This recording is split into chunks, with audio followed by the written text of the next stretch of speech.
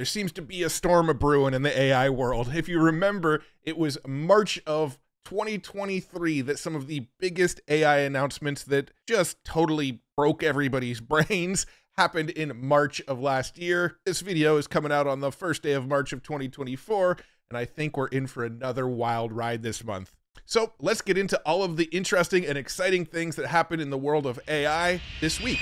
This video is sponsored by LTX Studio, a really awesome new AI generation platform, and I'll tell you more about that in just a few minutes here. But this week saw some huge progress in the world of AI video. I don't really want to dive too deep into all of the announcements that came out in the world of AI video because I did make another video this week. You can find it on my channel. It was called I Was Wrong About AI Video. That video specifically breaks down all of the really exciting AI video generation announcements that we had this week. But for those of you that just want the tippy top of the iceberg and a simple recap of what we saw this week, we got even more video examples from Sora and what it's capable of, including some that Marques Brownlee got to prompt himself, like this video of a dog walking in a parking lot, and a 3D printer making something here, and a product reviewer surrounded by gadgets. And of course, Sora is still managing to blow people's minds, but for the most part, people just want to get their hands on it. Like me, I want to play with it. Pika Labs also got an update to their video generation model this week, allowing us to add lip syncing to our videos. You can either do a text-to-speech model, type in what you want your character to say, or upload your own audio file, and it will speak out what came from the audio file. Wait, hold up. These things can talk? For real? Runway also got some minor updates to their platform. We've got a new UI here in Gen 2. And if we click on the motion brush here to sort of get more control over how we want to animate this image, there's this new auto detect area. So we can actually let the AI detect what areas we want to affect in the video. So if I want it to just animate my face, before I could sort of draw over my face and mask it out, now it sort of finds my face for me. So I can just click that, tell it to animate just my face, and then watch as it messes with just that portion of the image. We got this research out of Alibaba Group, another thing that we don't have access to, but looks really cool and I'm itching to get my hands on, called Emo, Emote Portrait Alive, generating expressive portrait videos with audio to video diffusion model under weak conditions. This isn't just a lip sync where you can upload an audio file and it will match the lips to the audio. It actually understands the emotions behind the audio as well and causes the facial expressions and the face to move a little more closely with the emotion that comes with the audio. Here's an example of Mira Murati from OpenAI speaking, and this image actually using those same vocals. So check this out. And maybe we have several of them, and maybe they all have different competences. Here's another example where this image on the left was uploaded and then a music sample was provided. And then on the right, we can see the animation that was generated.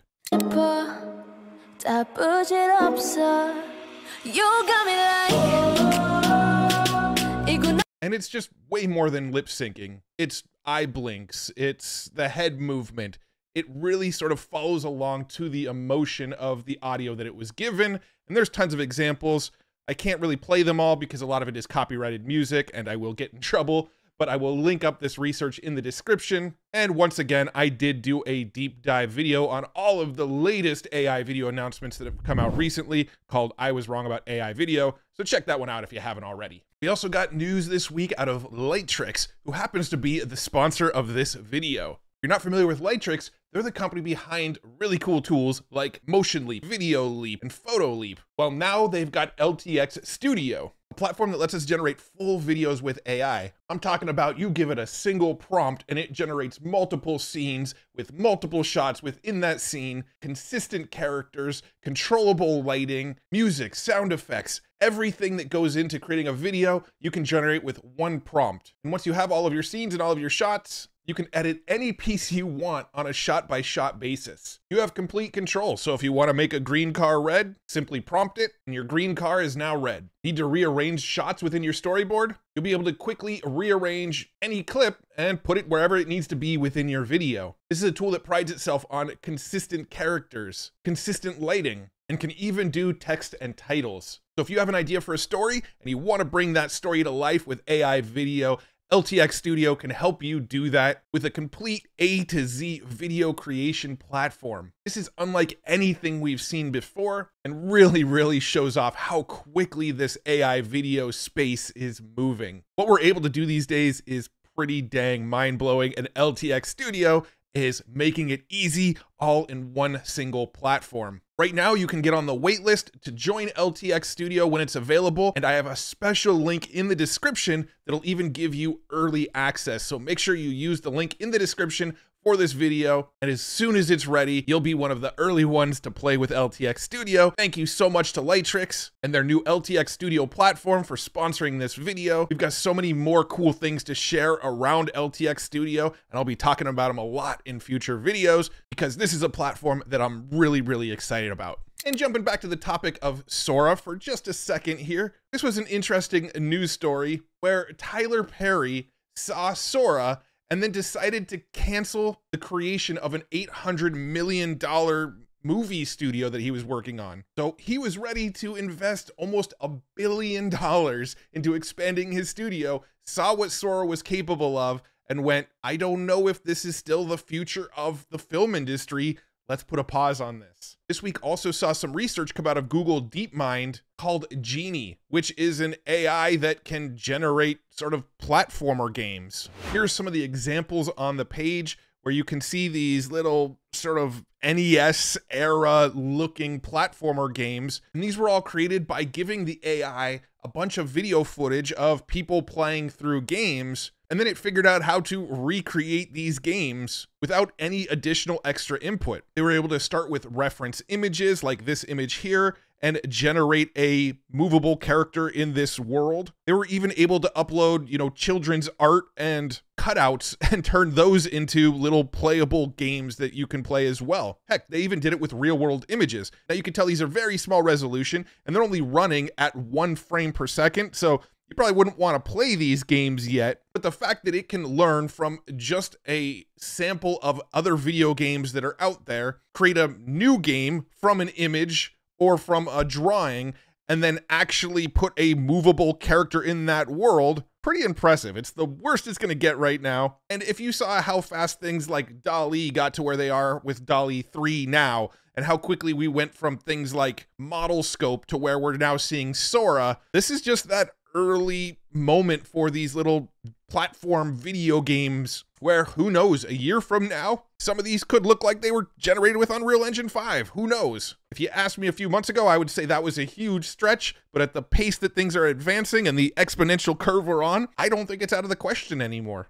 If you want to deep dive and see some more examples of what this Genie is capable of course, I'm going to link the research up below so you can check out some of these videos, but hold on to your papers, my friend, because one of my favorite channels, 2-Minute Papers, just did a breakdown video called DeepMind's New AI Makes Games from Scratch, where he does an almost 8-minute breakdown of this model so you can see more of it. I'll likely do a deeper dive myself in a future video, but if you want to learn more, that's a great start. What a time to be alive. And since we've been talking about multimedia so far in this video, let's talk about Adobe and how they just revealed a new generative AI tool for music. During the Hot Pod Summit in Brooklyn, Adobe unveiled Project Music Gen AI Control, a platform that can generate audio from text descriptions, like happy dance or sad jazz. Here's a little sneak peek of what it can do. I can take an input melody that sounds like this, and then you can generate the accompaniment, in this case, some film music. That's cool. That's just from a prompt? Yeah. Do you want to hear something else? Yeah, let's do hip hop. All right, one sec. Okay. Check out this other example where I can control the intensity up or down.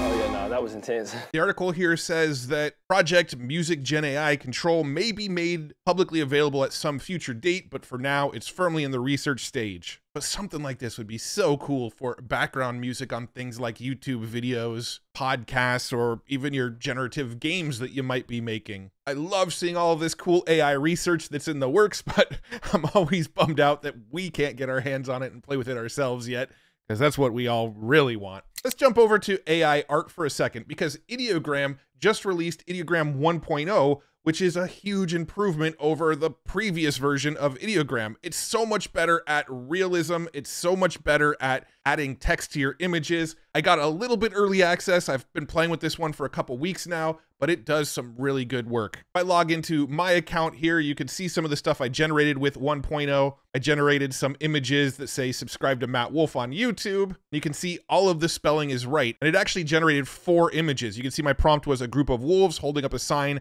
that says subscribe to Matt Wolfe on YouTube. Here's another one that it made, nailed the text. Another one, once again, nailed the text. And the 4th one. So all 4 of the iterations that it generated nailed the text. I did ask it to generate the word Mr. E-Flow spelled out in the clouds conceptual art 3D render. And well, it missed the F. It says Mr. Elo. And if you look at all of the generations, all of them made the same mistake. It got the concept right, just spelled the word wrong. But if we look at some of the other images that people have generated here, we can see that it could generate famous people in this cartoony style. It does really cool high contrast colors, similar to what Midjourney's capable of. And it's even gotten so much better at realism. Ideogram did add some paid plans, but the free plan still allows you to generate up to 100 images a day. And since we're on the topic of AI image generation, if you remember last week, I showed you that Google ran into some issues where people would ask for like historical images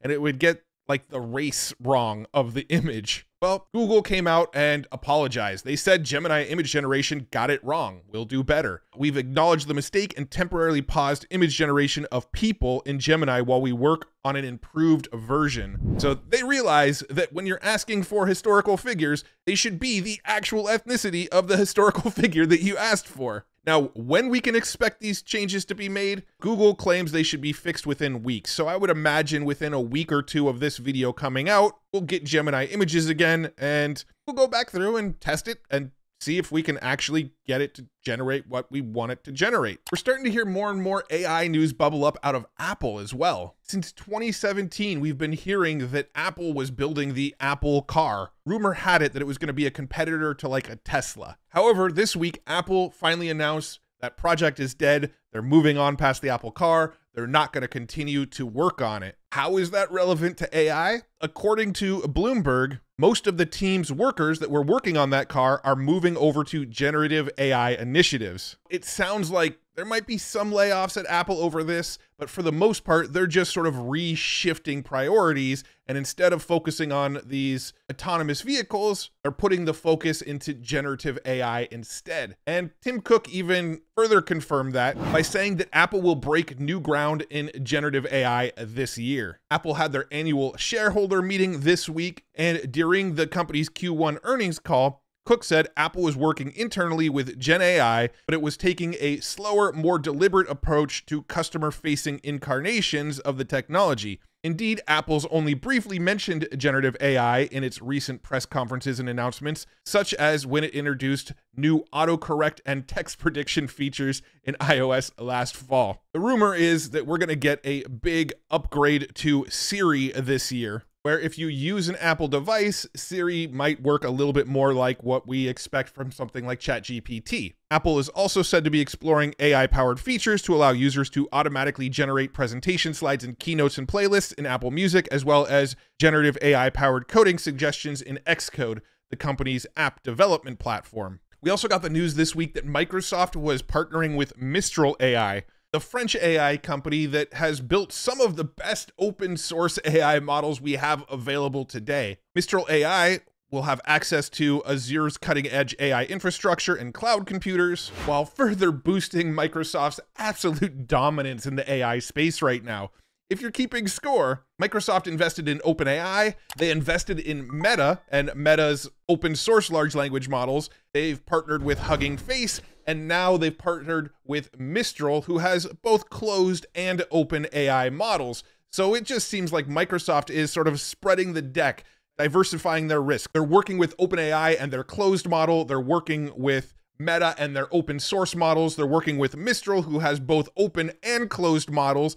And they're working with Hugging Face, which is becoming sort of like the central hub for where all of this AI development is happening. Microsoft really has their toes in every single pond, so no matter which sort of scenario plays out in the AI world, whether these large closed models win or open source wins, Microsoft wins regardless because they're all using Microsoft's compute, and Microsoft hedged their bets and sort of bet on all potential outcomes. And since we're on the topic of Microsoft this week also rolled out Copilot for Finance. This is really a suite of AI tools inside of Microsoft 365 that helps the people that manage the finances for a company. So it helps financial analysts quickly conduct a variance analysis in Excel using natural language prompts. It simplifies the reconciliation process in Excel, provides a complete summary of relevant customer account details in Outlook, enables customers to turn raw data in Excel into presentation-ready visuals and reports. So if you're somebody that sort of manages the financial side of a business, this is probably something you're going to want to look into. A lot of these large language models are getting new resources to train their models on as well. This week, it came out that Tublr's owner is striking deals with both OpenAI and Midjourney for training data. The owner of Tublr and WordPress.com is in talks with AI companies, Midjourney and OpenAI, to provide training data scraped from users' posts. At the moment, this is sort of still rumor. This is based on an anonymous source, and neither OpenAI or Midjourney have actually confirmed this, but there is a lot of content on WordPress.com and Tublr sites that these platforms can potentially train on. Although, let's be honest, WordPress.com and Tublr have become a lot less relevant in recent years, which is also probably part of the reason why Tublr and WordPress.com want to sort of monetize this data, because it's a new play, a new rabbit hole that they can go down by allowing their data to be trained into AI platforms so they can make more money because their platforms seem to slowly be going downhill. And I'm talking about WordPress.com, not, self-hosted WordPress.org blogs. That's a different story. Don't think those are going downhill. The hosted blogs, you just don't hear about nearly as much as you used to. And then there's Google. They seem to be working with Stack Overflow to help provide Gemini Cloud with training data. As you might already know, Microsoft owns GitHub. So Microsoft has all of the data that's inside of GitHub that it can use to train the various models that Microsoft has available to them. At one point, Stack Overflow launched Overflow AI, but I don't think it ever really gained any traction. Not many people talked about it. It wasn't really that big of a hit. And Stack Overflow also, let's be honest, kind of feels a little bit like a sinking ship. People don't really need to go to Stack Overflow as much to try to debug coding problems as they used to, because now they have chatbots, they've got GitHub, they've got GitHub Copilot, they've got Amazon Code Whisper. They have all these other ways to debug that people just go to Stack Overflow a little bit less than they used to. Stack Overflow needs to figure out a way to stay relevant. And if people aren't going to go to their site, well, maybe they can sell the data that's on the site to someone like Google and actually continue to monetize what they've built in this new era of AI that we're entering into. I talked about this one a few weeks ago, but OpenAI is currently in a lawsuit with the New York Times. The New York Times is claiming that OpenAI regurgitated one of its articles verbatim. OpenAI claimed, well, you had to really sort of dial in the prompt and even give it some copied and pasted sentences from that original article to get it to prompt your article verbatim. It says here, the New York Times used deceptive prompts to get ChatGPT to regurgitate its content. So OpenAI is asking the courts to dismiss this case because of that, and the fact that normal people do not use OpenAI's products this way. This week, the CEO of Klarna claims that he's using AI to do the work of 700 people after he actually laid off 700 people back in 2022. The CEO explained that in the chatbot's first 4 weeks, it had handled about 66 of its customer support, or about 2.3 million chats. And it even scored an equivalent in customer satisfaction when compared to humans, even exceeding humans in some cases. The CEO said, "So while we're happy about the results for our customers, our employees who have developed it, and our shareholders, it raises the topic of the implications it will have for society." And this is one of those cases where an AI legitimately has replaced about 700 jobs. And we're going to hear more and more stories like this in the coming months and years. In my opinion, it's definitely one of the downsides, one of the sort of realizations that I struggle with around AI personally. But at the same time, I think everybody should be aware that this is happening. Everybody should be preparing for this. At the end of the day, you're so much better off knowing what's coming, knowing what tech exists, and being looped in, than getting completely blindsided when it does knock you out. It's a sad fact that a lot of people will lose their jobs because AI can replace them, but I'm really hoping that us as humans, as humanity, find new ways to provide value to other people. And finally, this video has been circulating on X about this transparent laptop display from Lenovo. And I find this really interesting. I think the tech is really cool. Like, it's awesome to see this laptop and a transparent display through the laptop. It's very futuristic, very cool looking. However, I have no clue what the use case for this is. Like, why would you want a transparent laptop display? We already have transparent monitors. We saw them at CES this year. They're great for like storefront windows that you can turn into monitors. They're great for display cases and things like that. But what's the use case for a transparent laptop monitor? To me, it looks like it would just be harder to read. You lose all privacy because if somebody's sitting across the table from you, they could just see right through it. And I don't know, it just feels gimmicky. I love it. It looks cool, but I don't really want one because I don't know what I would use it for or what the actual real use case of it is. I thought I would show it off because I thought it was interesting and, well, it looks cool. But maybe you have an idea of what that could be used for. Let me know in the comments if you know what a transparent monitor on a laptop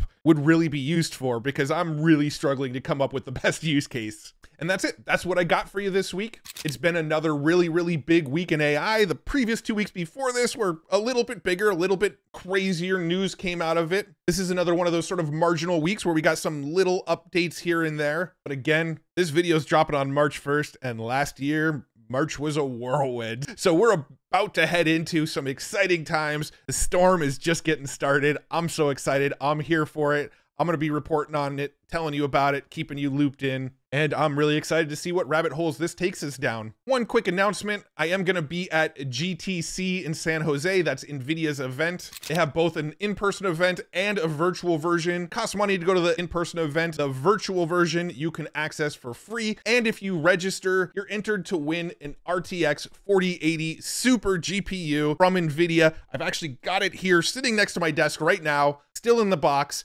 If you win, I'm going to send this exact unit to you. All you have to do is register for the virtual event using my link in the description. I will get the names of the people that registered from NVIDIA, and we will pick a winner around the time of the event. So if you're not registered for it, it's totally free. You could win an NVIDIA 4080 Super just by registering for it. I will make sure, again, that link is in the description. Also, if you haven't already, check out futuretools.io, where I curate all of the coolest AI tools that I come across. I sort them for you so you can drill down to just the tools that you're most interested in. I keep the AI news page up to date on pretty much a daily basis, and I have a free AI newsletter, where if you sign up for the newsletter, I'll also hook you up with the AI income database, a database of really cool ways to make money using AI. It's totally free. You just got to join the free newsletter over at futuretools.io, and I will hook you up. And if you like this video, you want to stay in the loop with the latest AI news, latest AI tutorials, research, and just nerd out with me about really cool AI and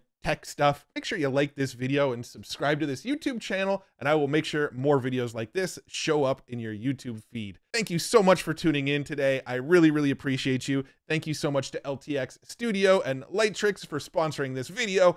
That is a really cool platform that I am super excited about. Check that out. Get on the waitlist if you haven't already. And thanks once again for tuning in. I'll see you in the next video. Bye-bye.